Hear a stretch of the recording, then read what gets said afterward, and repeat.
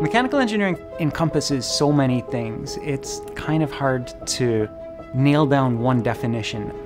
It touched basically almost everything, down to the ocean, to space.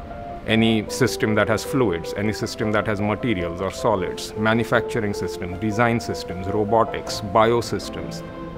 If it moves, it's mechanical engineering. You might even think about your phone, and you say, well, nothing's moving there. But there's heat transfer, there's packaging, there's manufacturing, and that's all mechanical engineering. In the mechanical engineering department at Northwestern, we try to be the leader in both education and research. And we study the fundamental principles at the core of mechanical science at the interface with other disciplines. Some of the most exciting work that's being done is in building in machine learning into so much of what we do in mechanical engineering. The fact that we can now design algorithms that can not just pick up patterns in data, but can make predictions, I think is one of the really exciting frontiers in mechanical engineering.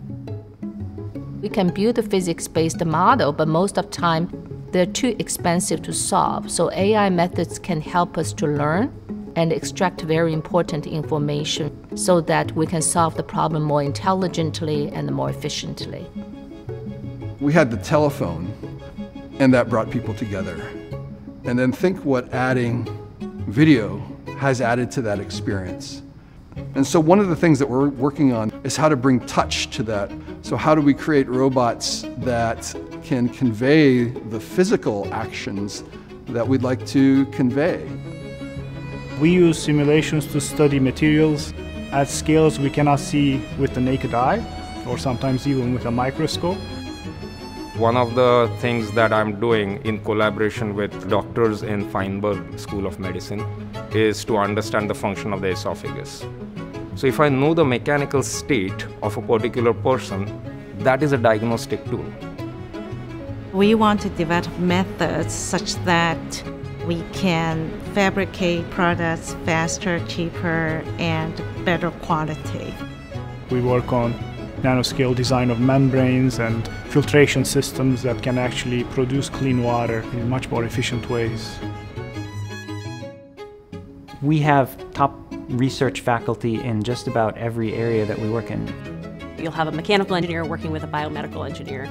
You'll have a mechanical engineer working with a physicist, working with a psychologist. We collaborate closely with the Shirley Ryan Ability Lab and the medical school. With Argonne National Lab just around the corner right here. It's really bringing us closer to the users of the problems. There really are no boundaries here, and that's what makes it such a fabulous place.